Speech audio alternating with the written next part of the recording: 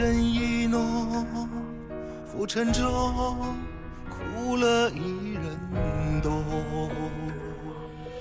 前尘如梦，岁月匆匆，繁华尽，尘白中一场空。寒窗书在金前程，富贵功名变嘲讽。回首处，才知谁是英雄。望苍天，笑人间，悲恩怨叹桑田。有戏人，生死云烟。望苍天，笑人间，悲恩怨叹桑田。如临梦，把酒谈笑醉容颜。望苍天，笑人间，悲恩怨叹桑田。有戏人，生死云烟。望苍天，笑人间，悲恩怨叹桑田。如临梦，把酒谈笑醉容颜。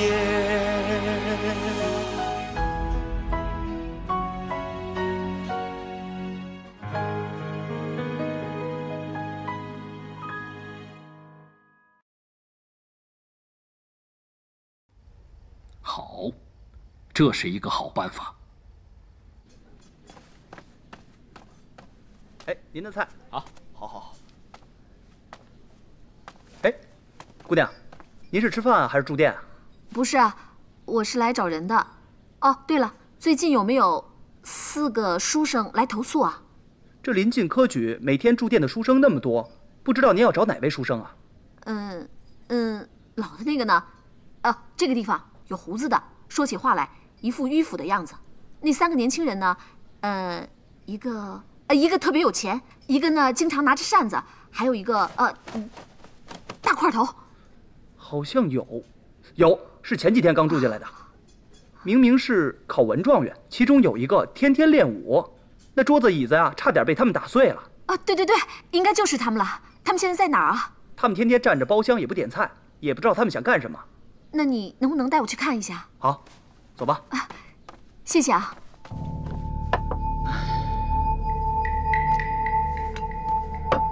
哎，你们倒是说话呀！方先生还等着我们为他洗清冤情呢。我们在这里坐了2个时辰了，茶也喝光了，现在依然没有想出办法，怎么办？办法不是没有，但是要冒险一点。哼，我听这话怎么这么耳熟啊？晋生，别打岔。赵青，到底有什么办法？我想，如果方先生在的话，他一定会说，要破案就要顺藤摸瓜，重返案发现场，重组证据。你的意思是，咱们重返凤来楼？没错。我想我们很有可能是被人设计陷害的，但是，再精密的布局都一定会留下破绽，留下证据。更何况，姑娘就这儿，疑点重重。所以只要我们重新回去，就一定能够发现新的证据。哎，不行，我们3个人现在只是暂时的洗清嫌疑，案件一日没有水落石出，那凤来楼的人都会敌视我们，不可能让我们进去的。所以呢，我说的不是堂堂正正的进去，而是……哦，你的意思是什么呀？我们3个人里面只有你会武功，所以就由你负责夜闯凤来楼。不是，我懂的是武功，又不是隐身术，他们肯定会发现的。哎，我看不如这样吧，你们2个主意多又机灵，想办法先混进去，我在外面接应你们，怎么样？啊？还是不行。你想，如果我们贸然进去，被他们发现了，他们以为我们是毁灭证据，得不偿失啊！哎，不行。你说的很有道理，那怎么办？想了半天了，怎么都想不出来。早知道当初就不应该去凤来楼啊！你还好意思说呢？就怪你不听方先生的话，非要去凤来楼吃饭。不是，我也想让大家开心开心，对吧？到了京城了，让大家长长见识嘛。你们胆子可真大！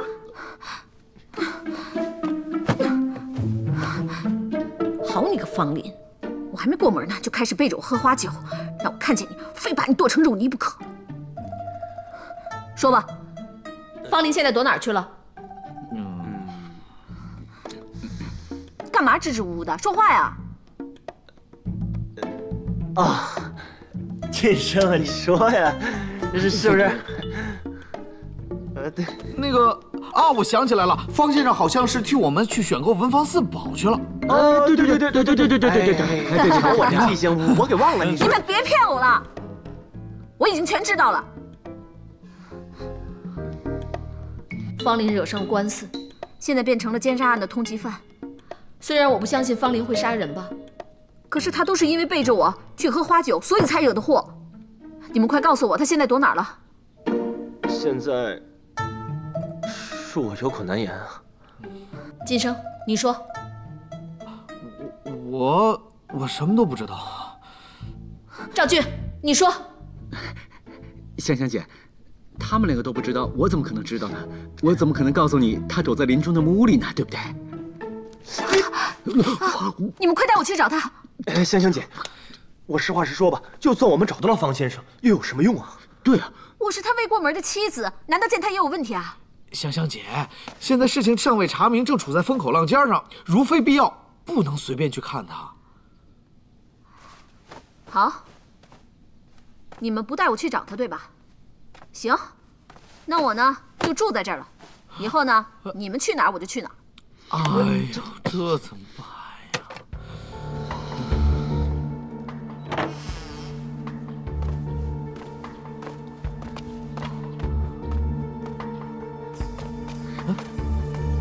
香香姐呢？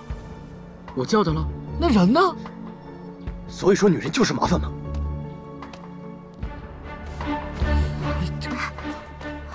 哇，你这也太夸张了吧！不是你们说要小心点吗？哎，走吧，快走！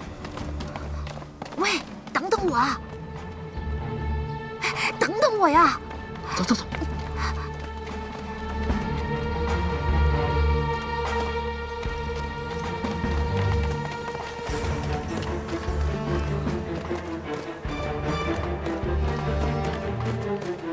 来，就在里面。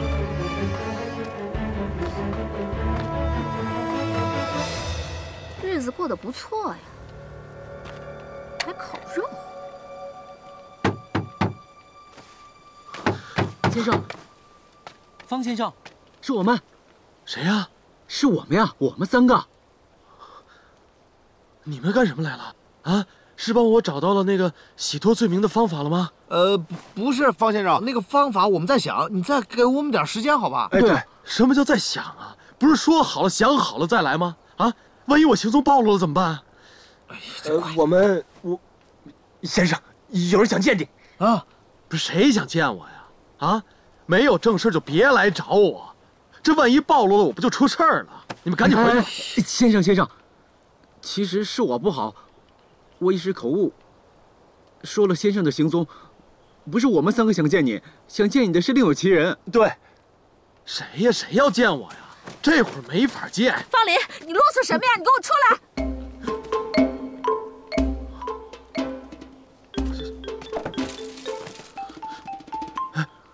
香香，怎么是你啊？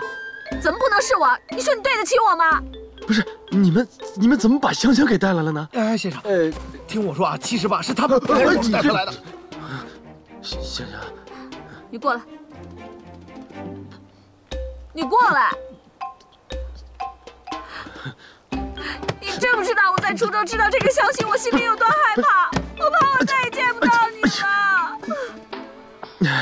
香香，你别这样啊！我又没被治罪，我清者自清啊！你别着急啊，没事。我怕他们定你的罪，我怕你躲起来，我就再也见不到你了。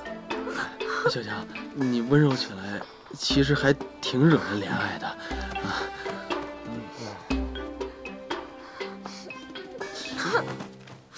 你个臭方林，你背着我去青楼找花姑娘，还犯了奸杀罪。我是他们逼我去的，本来呢，方先生他是不想进去的，香香姐。啊，对。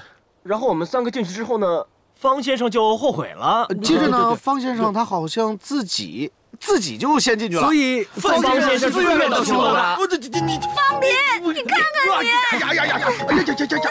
你！你听我说，你听我说，你别想跟我跑！你要是聪明的话，你就从实给我招来，你快说！不，我这是他们要去青楼，我不放心，所以我跟着他们一块儿进去的。不管是怎么样，反正你就是去青楼了。我问你，是不是我哪儿不好，所以你就去青楼找姑娘？不是，哎呀，行，哎呀，烫啊！那就对了，我告诉你，这是酷刑，我要把你的耳朵给扭下来。不是耳朵好烫，是下边好烫啊！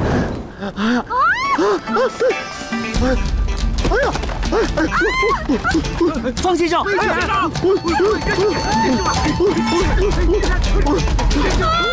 忍住啊，方先生！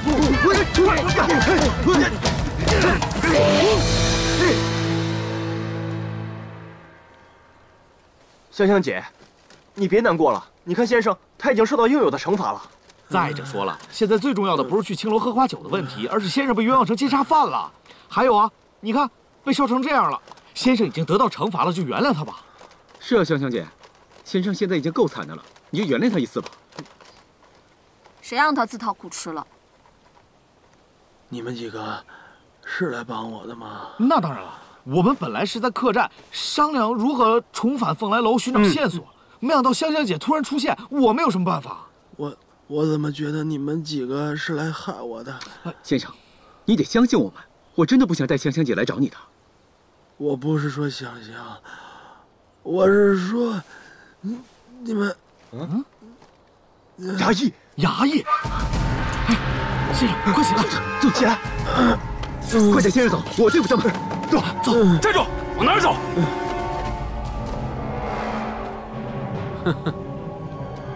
方林，你们已经被重重包围，还不束手就擒？你们还不快走啊！给我拿下！是。快走，先生，走。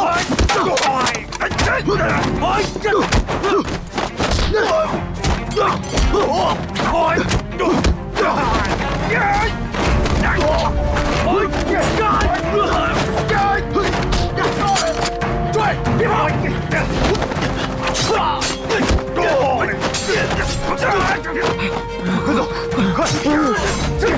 快走，快！快点，先生！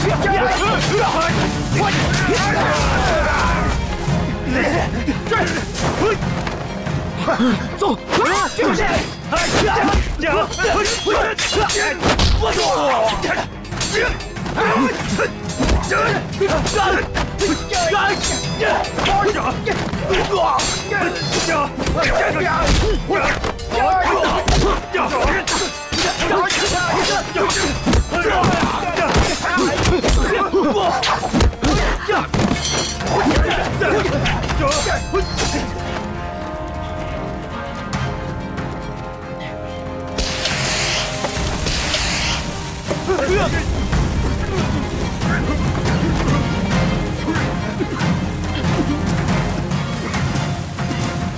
废人！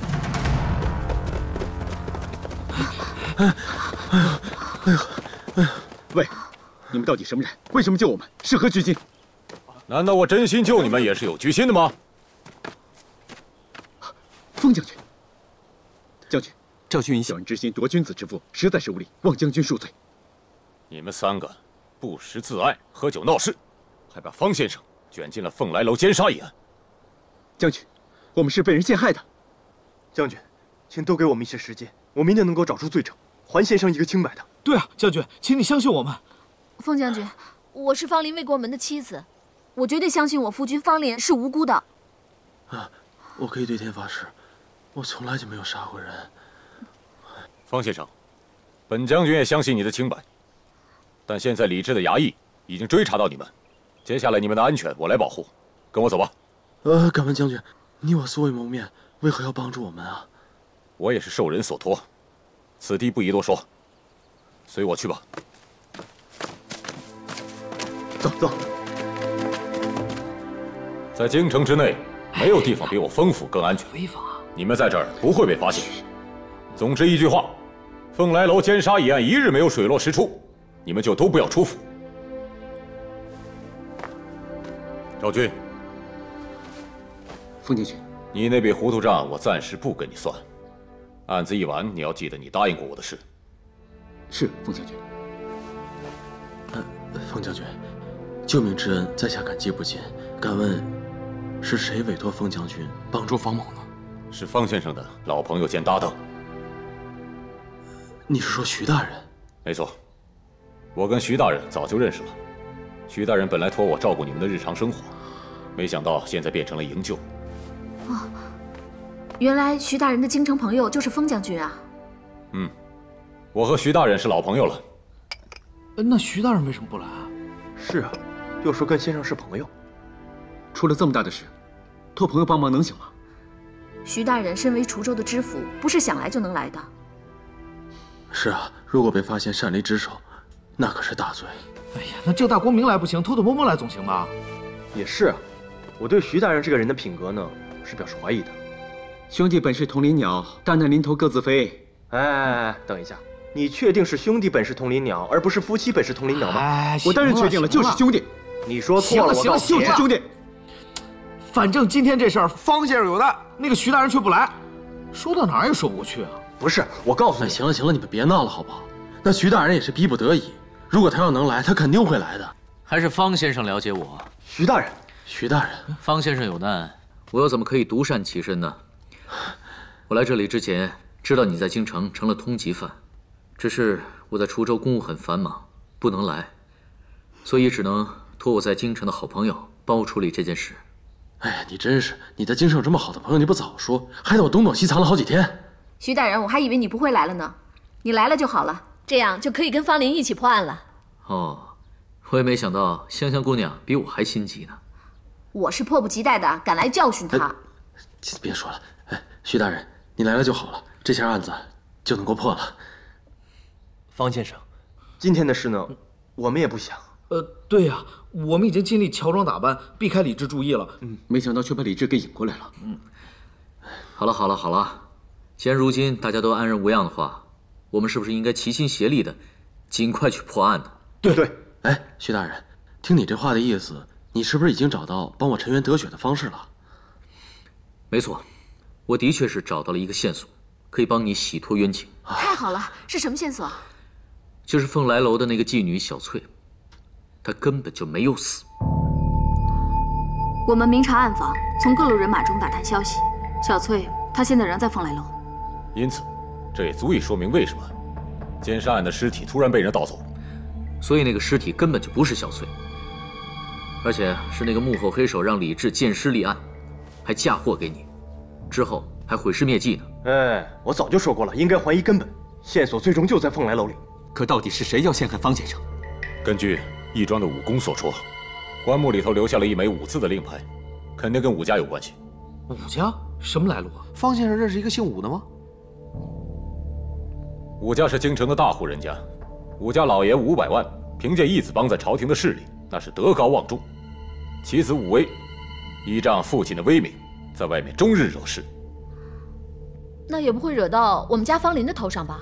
那是因为武威他跟通天书院的4个学生一直都是称兄道弟的。武威是为了替黄渤他们复仇，所以才嫁祸到我们几个人身上。正是。所以当日我们做出那种糊涂事，不是因为我们喝醉了，而是被人下了迷药。哎，我想起来了，当日确实是我拿钱打点他们，让他们灌醉方先生的。那个小翠马上就大献殷勤了。哎，对，就是那种独特的香味儿。而且小翠说了，京城只有她有这种胭脂水粉。是啊，那味道真是夺魄勾魂呐。如今啊，要替你脱罪，就只能重回凤来楼，找到小翠了。可我们现在怎么能重回凤来楼呢？你还想再回去啊？你们3个也不用回去了，这回啊，我替你们去。哎，你别捣乱好不好？没有人叫你去那儿啊。我是帮你们，也让本姑娘看看这个小翠到底是什么货色。你还帮我们呢？你一个女儿身，你怎么去那种地方啊？我可以女扮男装啊。哎，好了好了好了，要知道我身为滁州知府，却不该擅离职守，行事终归要低调一些，不能太声张。这样吧，我跟香香姑娘你乔装一下，一起去凤来楼调查。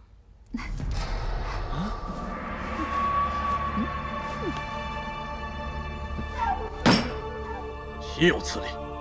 竟然让方林逃走了！义父，请息怒。当时情况紧急，那些黑衣人突然出现，而且他们的武功极高，所以才会使方林逃逸。哎，这也怪不得你，谁能料到会有如此变数？李治已经在京城四处搜查，势必要抓到方林。算了吧，你加派多少人手，也不会最终搜查到方林的。义父此话的意思是，能够在京城肆无忌惮，且在李治大人手上救走方林，此人必不简单呐。以义父您看，幕后的主使人是不是吴松？确有此种可能。那现下咱们应该怎么办？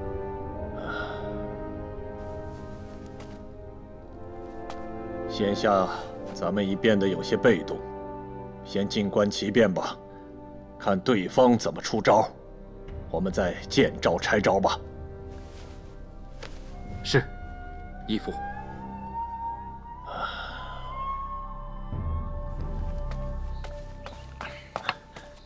徐大人，你看到香香了吗？我到处都找不着她。没有啊，他不是说跟我一起去调查吗？可能是在准备吧。哎呦，徐大人，我有一种不祥的预感。我也是啊，每一次要乔装的时候，总会有种不祥的预感。啊？难道？我来了。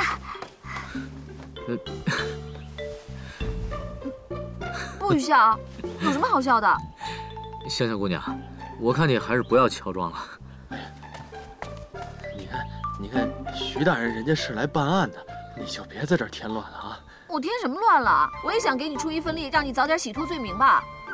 可是，这身衣服是不是有点大？我说你哪儿找的这身衣服？这男人衣服你穿当然大了，你穿不合适。我说你别在这儿扮了好不好？你扮也扮不像。我说你还弄一小胡子，一眼就能看出你是女的。不是你说谁想长了胡子的女人啊？你敢不敢再说一遍？不说了。那我可不可以去啊？可以，想去哪儿去哪儿。这还差不多。哎，香香姑娘，你都骂了这么久了，估计口也有些渴了，你喝口茶顺顺气。还是徐大人细心，你要不说我还真不觉得，一说还真有点渴。好喝吧？哎呀，你说啊，这徐大人的茶喝下去啊，还真是觉得很舒服，直逼丹田。哎呀，我的丹田好痛啊！哎呀，怎么了？哎，要不要看郎中啊？没事，我去一趟茅房就好了，没事。哎呀，你要不要跟我去凤来楼调查啊？等会儿啊！哎呀，不去了。他怎么突然就不舒服了呢？这……你确定他是突然不舒服？不会这茶有问题吧？没事的，我只是下了一点泻药。他呀，跑几趟茅房，泻干净了就没事了。连香香你也敢惹呀？你不是答应带他一块儿去的吗？若不答应带他去，他会一直缠着我的。现在好了，这是天意呀，他也怨不得谁呀。我说你可真是奸诈啊你！我这是跟你学的，你说的，当清官要比当贪官更奸。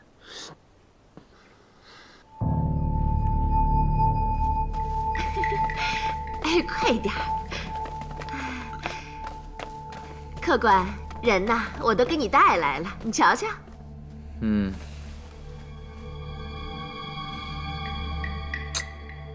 哎呀，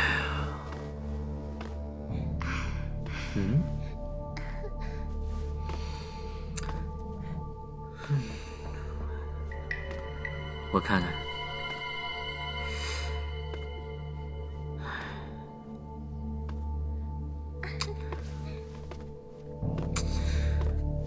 不行，全都是庸脂俗粉，给我换一个。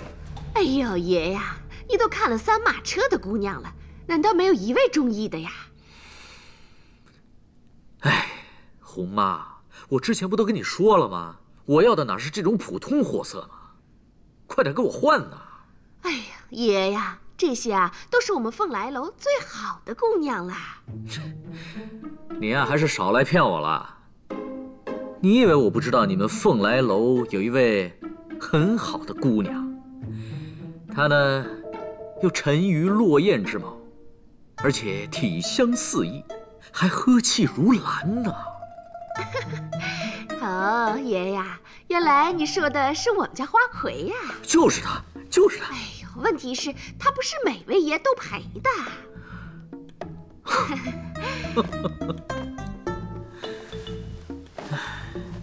不就是看不起我，以为我没有银子是吧？哎呀，哪敢！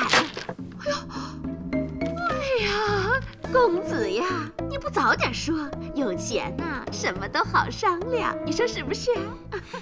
我眨眼功夫就带来。走走走走，赶紧。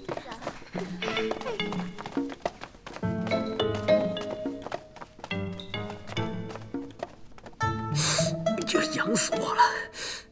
哎。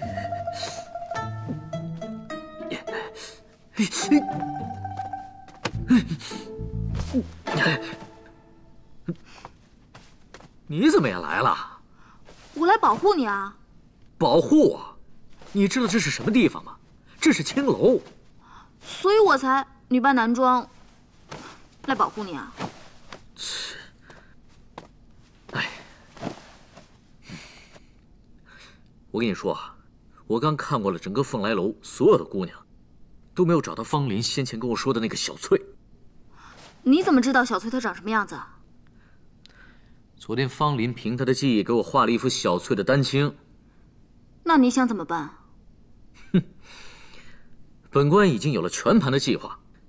首先必是要先见到这个小翠，之后呢，我就向她表露我的身份，最终将说服她当我的污点证人。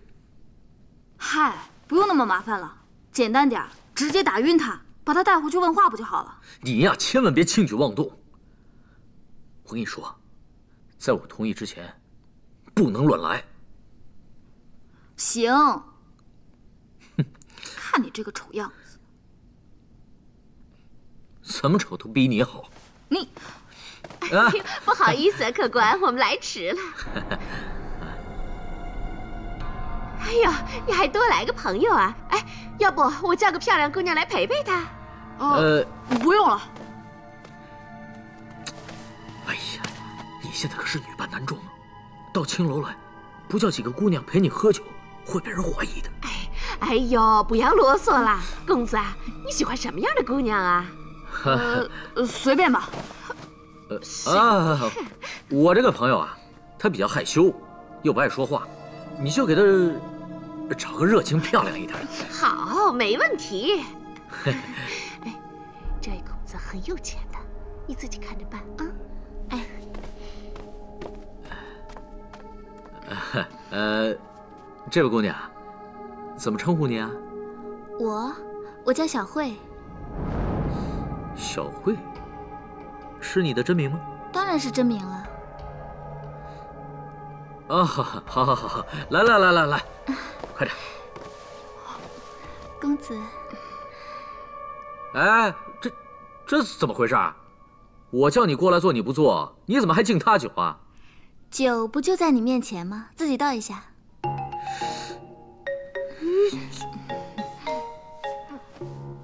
公子，你真俊朗。是吗？他俊朗，那我呢？他不俊朗，难道你俊朗？那我很丑啊？又老又丑，跟他相比差远了。又老又丑？是，妈，过奖了。来，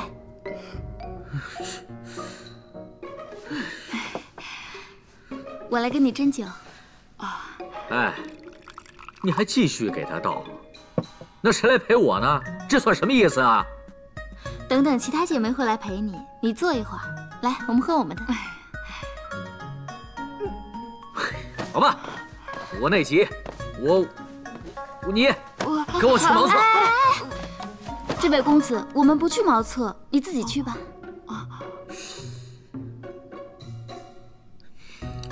那好，你得告诉我茅厕在哪儿啊？出门直走，到头右拐。你不要打扰我们啊！来，我们再喝一杯。来什么呀？我去茅厕啊，你可要好自为之啊！来嘛。这什么眼光啊！我这是乔装，居然说我不够英俊。哎，糟了！哎，刚才说出门往哪边来着？来，阿斌哥，我们来喝一杯。来，这几天，除了官府的人来问过你之外，还有没有其他的人来问过你关于那天奸杀案的事情？没有了，这2天风平浪静。前几日，衙门的人差点就抓到了方林，只可惜最后关头杀出了一个神秘人，把他给救走了。啊，那我们要不要做些什么呀？如果还有其他人问起关于那天发生过什么事情，记住，守口如瓶。阿斌哥，您放心，我一定把嘴巴封得严严实实的。小翠呢？她有没有陪其他的客人？阿斌哥，小翠可是我这凤来楼的摇钱树啊，我还指着她挣钱呢。胆子可真大！眼下不知道谁救走了方林。要是这帮人找到了小翠，他一把你供出来，很容易就会牵连到我们少爷。哎呦，可这他要是不接客，我们凤来楼要亏本的呀。你损失多少钱，我们少爷自然会补偿给你。哎呀，真的吗？哎呀，来。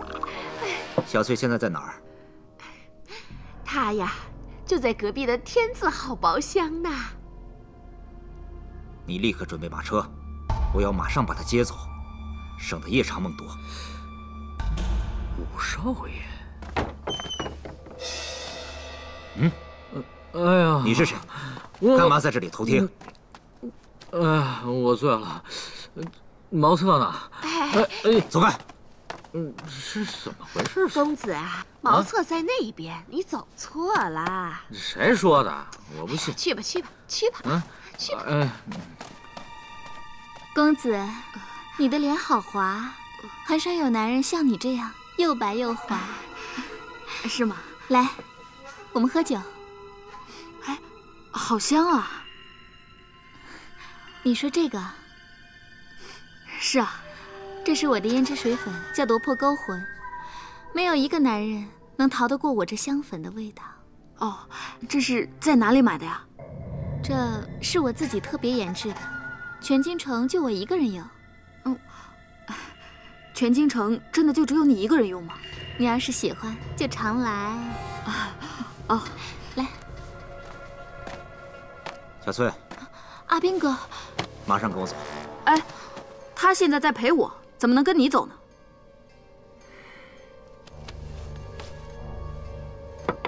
这个你拿着。那也不行。你别敬酒不吃吃罚酒，信不信我教训你？就凭你，我怎么着？还想跟我动手不成？稍安勿躁。这怎么回事啊？这是，大家一起喝个花酒，找漂亮姑娘吗？至于吗？是他闯进。别抬举，别说了，坐。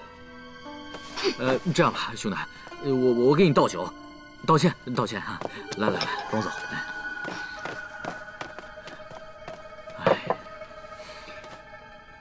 你还看人家走了？真是的。对了，赶紧告诉本官，你打听到什么了吗？他身上有一种独特的香味儿，这种香味儿来自于一种胭脂水粉。夺魄勾魂，这水粉是他自己研制的，全京城就他一个人用这种胭脂水粉。我刚才在门外偷听到，他们准备把小翠带走，然后将她藏起来，免得被人发现。那怎么办？到时候就用最直接的方法，把她打昏，然后把她带走，再审问她。早知如此，何必在这浪费时间啊？哼！哪儿那么大脾气？哎呀，痒死我了！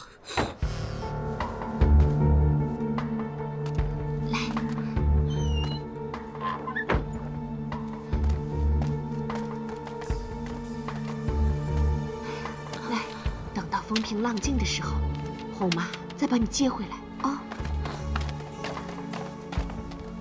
哎呀，轿子来了，赶紧去吧啊！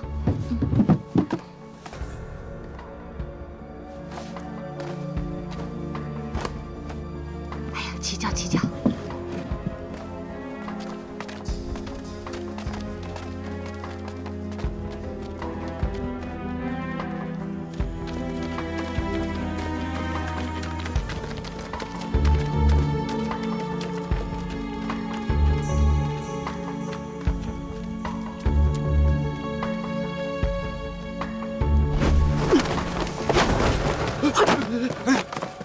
来者何人？不想死的，滚！哎，轿怎么停了？啊！救命啊！杀人了！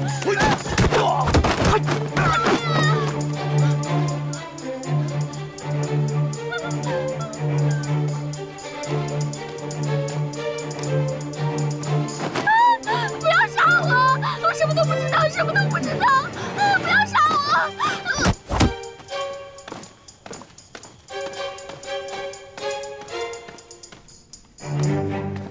你说什么？小翠她没有死？而且他还把自己的名字改作小慧了，还继续在凤来楼里接客呢。啊？哪有这么傻的呀？哦，栽赃嫁祸了还不一走了之，而且还改了个名字，继续留在那儿陪客，这不是傻子吗？哎，香香姐，这一点嘛，你就太不了解了。这个青楼女子啊，她也是人呐，她也得生存呐。如果她要一走了之的话，她以后怎么生活啊？别闹了，方先生，如果小翠没有死的话，那是不是可以证明你是清白的？但是在我离开的时候，已经有人把她给带走了，并且准备把她带离京城。徐大人，若是他们把小翠带走了，那岂不是又没证人了吗？这事儿你就不用操心了。照我的判断，徐大人这架势，我想郭姑娘肯定有的忙了吧？郭姑娘办事我十分放心，我希望她能快点来，为我们带来好消息。哟，说曹操，曹操就到。怎么样？你不是说我办事你很放心吗？那当然。那人呢？那个女人太烦了，我把她打晕了，现在锁在客房里。那既然都已经把她抓回来了，那我们就赶快盘问她吧，让她把事情的经过一五一十的全都说出来。哎，你等会儿，你以为说盘问就盘问啊？万一人家打死不承认怎么办呢？那怎么办啊？其实啊，要一个人说真话，并不是很难。你又打什么鬼主意啊？我的确是有鬼主意，我这鬼主意到底能不能成功，就靠你们了。过来！啊！告诉你们，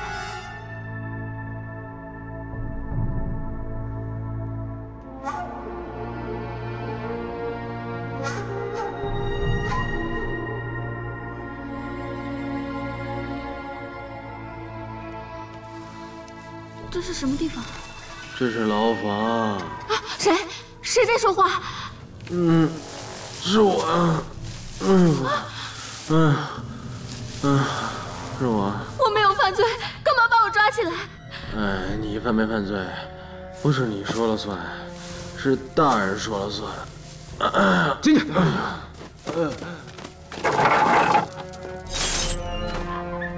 进去。天后大人发怒，择日处死。你呀，当然下一个盘问的就是你了，记得要实话实说，不然的话跟他一个下场。听见没有？听见没有？我没有犯罪啊，没有。那这位仁兄，你去边上休息休息，不要影响我们谈事儿，好吧？我们还是聊会儿天吧。他怎么会变成这样？他呀，就是因为在公堂上跟大人狡辩了一句，结果就被施以暴刑了。什么暴刑？就是每天分早午晚3次，拿惊堂木拼命的往头上砸，每天砸，每天砸，就砸成现在这个样子。现在不砸了，自己回来拿脑袋撞墙。哎，怎么会有这么残忍的事情？哎呦，这里的大人啊，最讨厌别人说谎话了。这个人已经算很幸运的了。那不幸的是什么样子？不幸啊！这位仁兄，麻烦转过身来。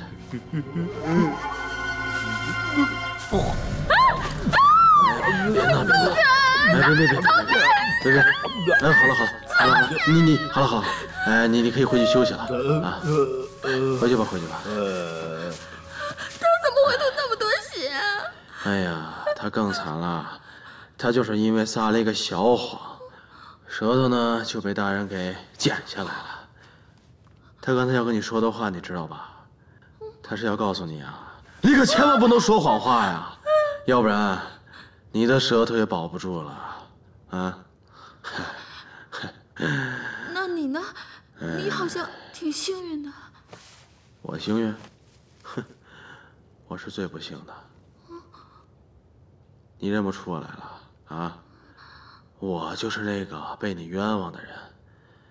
你冤枉我，陷害我，说我奸杀了你啊？我不知道你在说什么。你不知道吗？你真的不知道啊？别碰我！不好意思，扶我起来，快扶我一下，我身上有伤，帮我一下好吗？谢谢啊！哎呀，谢谢啊！哎呀！你的手！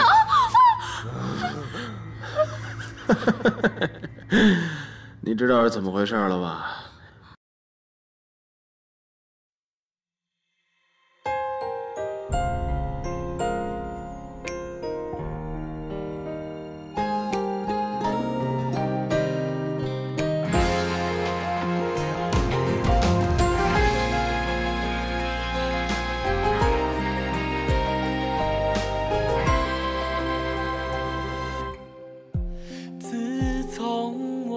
见你，才明白思念如影。什么样的风景会如此动摇我的平静？相知2颗心，也不愿再任性。有谁可知相爱的意义？我不再怀疑，只想和你携手天地。缘分是天注定，缘来和缘去，只要你一句我爱你，我们的爱情前世延续，今生又相遇，今生又相遇。缘分是天注定，聚散和分离，只因你一句我爱你，我们的爱情，我们的爱情，此生珍惜。